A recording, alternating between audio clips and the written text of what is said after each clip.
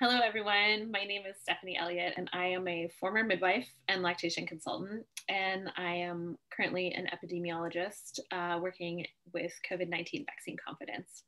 And I'm excited to be here with Dr. Fiona Mattatall, an OBGYN in Calgary, Alberta. And we are here to talk about COVID-19 vaccines and reproductive health. This video is part of a three-part series, and today we are talking about postpartum health. So hi, Fiona. Hey, Stephanie. Thanks for joining us. You're welcome. So as you know, having a baby is so intense and exhausting at the best of times. I've had two babies during flu season, and both times I got really sick shortly after they were born. So I just think about that so much with people giving birth during COVID. What might it mean for new families to get COVID-19? Great question. And I've had a few patients this last year who have had COVID in pregnancy, but also postpartum. And as you remember, and I remember too, having a new baby come into your world is hard. It's exhausting. There's sleep deprivation. And if you have any other health conditions going on at the same time, it makes all of that even harder. What's particularly tough with COVID-19 is some of the health issues with it. So because it is contagious, if you do have the virus, there's worry about spread within the home. So you may not have people coming in as supports, whether that is, a parent, a grandparent, an aunt, an uncle, a doula. It really does limit people coming into that home environment for support. But there's also some, interesting challenges in terms of the health of that new parent. There could be some additional exhaustion because of the respiratory nature of the illness. So having troubles with breathing, having troubles with coughing, and as you and I probably both know, leaky bladders are very common after you've given birth, and to have coughing on top of that can make what's already a not fun experience really quite miserable, and could be really tough on pelvic floor. And even, we don't think about the pelvic floor a lot in terms of COVID, but it's possible that might take its toll as well. I imagine that might also be a really big challenge if you happen to give birth by cesarean, that healing and recovery with a condition that causes pretty severe coughing. Yeah, absolutely. Yeah. Yeah, it sounds like something to be avoided for sure. Mm-hmm. So we know small kids aren't able to be vaccinated for COVID-19, little kids and babies. So what's the best way to protect our little ones from sickness with COVID-19? So whenever we have infectious diseases that we cannot vaccinate small children for, the best principles are to protect those people around that child to not bring that infectious disease into the home environment. And so we do this with other conditions. When you've got a new baby and someone comes to visit and has a cough or a sneeze, you probably want to keep them away. So the best thing you can do is to make sure that people in that environment are healthy and vaccinated. So with COVID-19 specifically, any older children in the house, any grandparents, parents who aren't carrying the pregnancy should consider being vaccinated to protect that small child, whether it's the new baby or the 2-year-old older sibling, to protect them.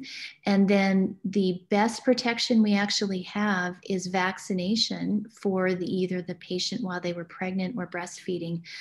Getting the COVID vaccine while pregnant or while breastfeeding does indirectly protect that new baby, because antibodies, which are produced by our bodies when we're vaccinated, that's what protects us from the virus. They go across the placenta, but also go through breast milk to protect that newborn child. And so our best fight for protecting small children and newborns is actually vaccination right now. Okay. Now, when you talk about antibodies crossing the placenta, or passing through breast milk, is there anything in the vaccines that might pass through that people need to be worried about? That is a great question. And so with the vaccines that we are using currently in pregnancy and breastfeeding, which is Pfizer and Moderna, those are mRNA vaccines. And what happens is our body actually manufactures the spike protein, which is that on the images, we all see that little red bump on the surface of the virus. Our bodies produce that little red bump, and then our body responds to it. That little red bump does not make it across the placenta. It does not make it across the breast milk. And components in the vaccine that help our bodies to make that also do not go across the placenta or breast milk. So the vaccine is very safe because it is not going through. It's indirectly protecting that newborn. Great. So just like when we have a cold, we make antibodies for our babies. This is kind of the same thing. Exactly. But also there's another vaccine that we recommend in pregnancy and have for a long time, which is the pertussis or whooping cough vaccine. And in the same way, we recommend pregnant patients have that vaccine in the 3rd trimester to increase their antibodies so that that newborn is protected against whooping cough. So this is not a new principle. This is something we've done for a long time. That's great. So as a lactation consultant, I have heard dozens of times that people were told to stop breastfeeding because they're taking a certain medication, and then only to look it up myself and see that it's perfectly fine during breastfeeding. I have nursed 2 babies myself. I'm currently breastfeeding, and I know that every time I'm going to take a new medication, I always look it up myself, and I'm able to do that because of my professional background. But often providers err on the side of caution when it comes to breastfeeding. And we've heard a little bit about that with the vaccination too, where a healthcare provider might recommend against the vaccine during breastfeeding. Why might that be? You know, I wonder if those healthcare providers are erring on the side of caution, similar to what you've heard as a lactation consultant, where someone has said, oh, someone's on this medication, they can't breastfeed, just because the default is to be careful. And maybe they're just not keeping up on the information that is out there, that not only is the vaccine safe in breastfeeding, but it is actually recommended in breastfeeding. And so women and men who are breast or chest feeding should definitely consider getting the vaccine if they already haven't, and continue to breastfeed because you will be protecting that newborn with breast milk. Breast milk is amazing. Mm-hmm. Great. Well, this has been so fantastic. Thank you so much for sharing your knowledge and experience. If people are interested in getting more information on these topics, what are some resources that they should check out that they can rely on? So I think if you're looking for online resources, the Society of Obstetricians and Gynecologists of Canada, or SOGC, have a great website helping educate patients about planning pregnancy, and postpartum and COVID. Health Canada also have some great information on their websites. And as always, if you have specific questions, check in with your lactation consultant, your obstetrician or family doctor, or midwife.